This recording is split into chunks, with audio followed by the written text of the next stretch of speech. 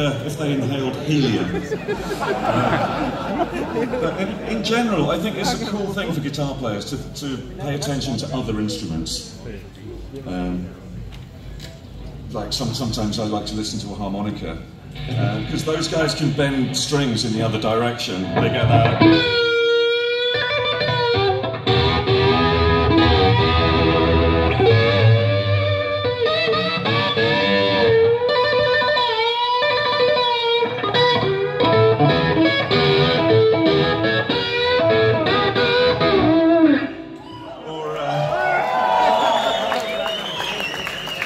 Sometimes it's fun to think like a clavinet, you know, like Stevie Wonder.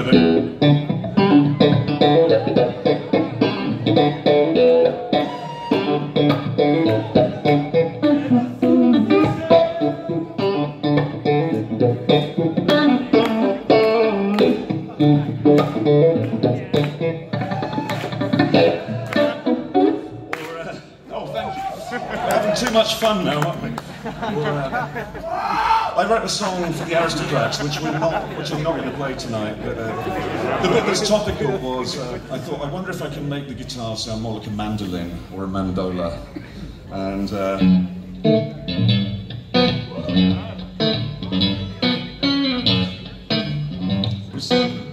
that kind of groove. And there's this melody at the end, which I thought is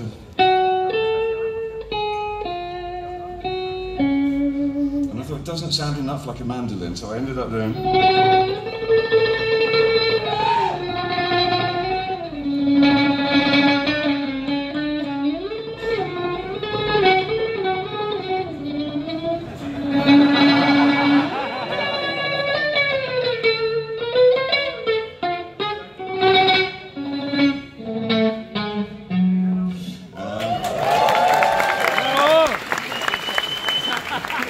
Listen to piano players. Piano players have the best chords, because even a cat can play chords on a piano that we can't play, because all the notes are arranged differently. So I remember listening to players like Bill Evans, you know, the great jazz player, and he was doing chords like that. And that's the only way you can play them. And I love all that stuff, because like different instruments give you a different perspective. And I'm telling you all of this because there's no click at the start of my backing track for Wonderful Slippery Things. So I would love to go along with the track, but I can't because I don't know when it begins.